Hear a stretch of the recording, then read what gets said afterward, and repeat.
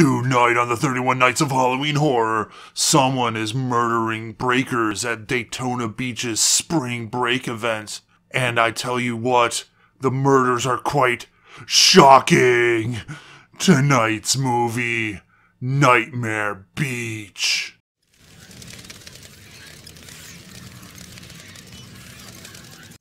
Hello everybody and welcome back to yet another episode of the 31 Nights of Halloween Horror! Yes, just oozing with cuts, guts, and sluts. Tonight, we are going to do a little slasher action. Yes, slasher action.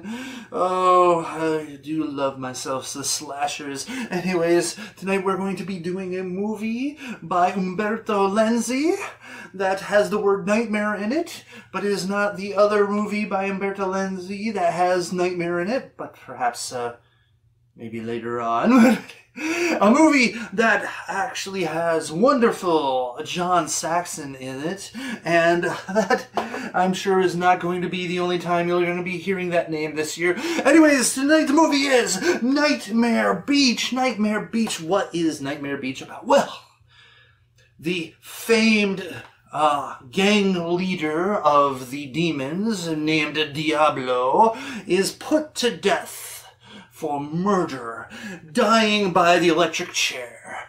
However, his body is soon later found to have been taken from the grave. This all, of course, happens during spring break here at Daytona Beach. And yes, a whole flock of idiots, young people, have come to enjoy the sun, the shore, the suds, and, maybe the sex too. But anyways, and so, yes, we have two friends coming down to enjoy the festivities, and all the while someone in a motorcycle outfit is dispatching breakers one by one in the most, you would say, electrifying ways possible. Could this murderer be Diablo raised from the grave, or is it someone else? Who knows? You'll have to find out by watching. So let's get to those scores, shall we? Violence and gore, I am giving this one a 3.5 out of 5 because even though there are not a lot of kills in this movie, each kill is pretty spectacular for the most part.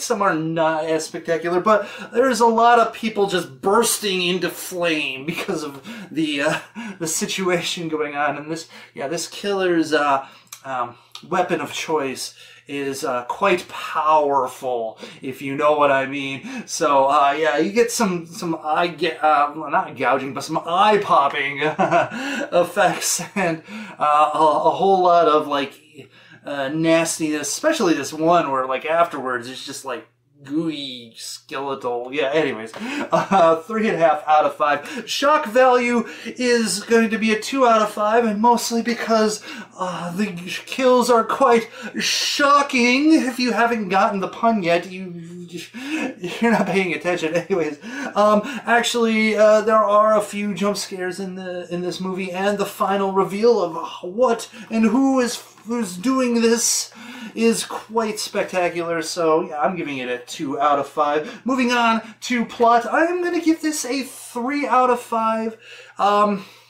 They definitely do a good job of setting up multiple red herrings, and even though the logic at the end makes sense, there is a bit of, a bit of meandering between scenes. You're definitely in spring break, and you have to take those spring break shots, and I get it, but some of it just feels like filler, and the pacing of the movie is off because of it. Even though I do enjoy the story, I think some of the some of the background stories, side stories, especially the one with the girl who's the girl who was a victim of Diablo's mayhem, allegedly, and the whole striker side plot, I think, drags the movie a little bit. So yeah, it's not super strong, but it's still above average. 3 out of 5. Moving on to acting, I am also giving this a 3 out of 5. Yes, there's some pretty bad acting in this movie, but John Saxon is always wonderful, no matter what he does, and him playing the somewhat shady police officer Stryker as part of the corrupt trio of government officials trying to make sure that spring break continues to go on amidst this killing spree that they're trying desperately to cover up. It almost kind of reminds you of another movie about summertime fun at a beach, like Jaws.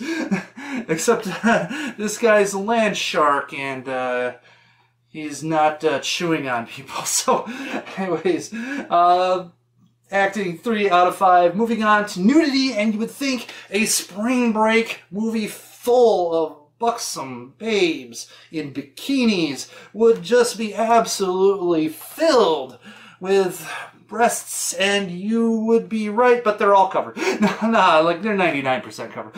Anyways, yeah, it's gonna be a 1 out of 5. Like there is a striptease, not a striptease, wet t-shirt contest, and it is probably the most abbreviated, less wild wet t-shirt contest I've seen in movie history, where literally flashes, like just brief flashes, nothing that seems to linger on screen. Definitely, I think, a missed and wasted opportunity to be a little bit more sexy. But anyways, also for you ladies, there is a guy kind of mooning people during a belly flop competition. Once again, just like, sure, you're reiterating that it's spring break, but like, we already know it's spring break. We don't need these little, like, these little, I don't know, I want to call like little side events to just reinforce that, hey, remember, we're at spring break right now, right? Anyways, so 1 out of 5. Very disappointing, very disappointing. Moving on to enjoyment factor, I am going to give this a rather strong 3.5 out of 5, even though I would like it to be a little bit sexier. It's definitely a fun movie. Just to watch the spectacular kills, and that's honestly, that's like the thing for it, is like these kills are wonderfully spectacular. Sure, like the effects aren't the best, and you can kind of tell that, you know, dummies are used, but you gotta let go and use your imagination and be in the moment and just imagine how shockingly gnarly these deaths are being, and like how horrible it must be to be killed in such a fashion. So and also it's a fun 80s feeling movie with like the 80s rockin' soundtrack. And yes, you know, you do get an eyeful of the beach bevies, but yeah. So 3.5 out of 5. Definitely a fun movie. Moving on to my overall impression, and I'm gonna give it a 3 out of 5. I think for what it is, I think the kills are unique enough to have it stand apart from other movies of the same genre, and I think that it is definitely well put together. Yes, it has problems with the momentum of the story. It is uneven. There are issues with what seems to be filler, but I think that there is also layers in this movie. The doctor, who's part of the corrupt trio, definitely adds some more flavor to the movie, and also adds some actual, realism, some sanity. Then, of course, you know, you've got the guy who plays the priest, or the reverend, or whatever you want to call him. He does an interesting job, and he kind of plays the, I don't want to say like the priest is the one that plays the devil's advocate, but he's the guy who is like saying like, you know, perhaps like all of this craziness shouldn't be happening. And anyways, you know, I enjoy his role in this movie also, especially toward the end. And yeah, so yeah, very solid movie. I would suggest it for anyone who loves fun slasher films. 3 out of 5 overall impression. And that averages out to a very respectable 2.75 out of 5. Yes, I know. It could have been a bit more voluptuous in certain aspects, but still, great movie, a great time had by all, especially me. Anyways, so so there you have it.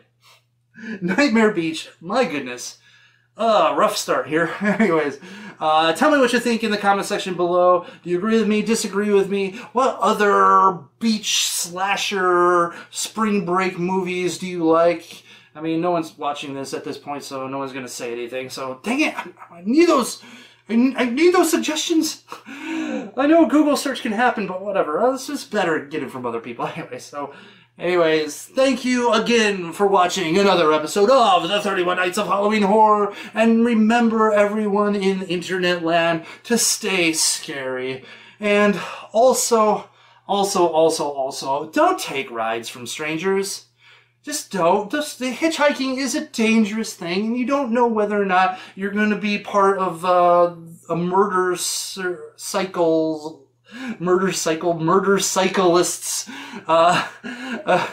you know, vengeance tour. I don't know, like the best way to call it. You're just going to end up getting murked. I mean, that's what happens, especially in movies.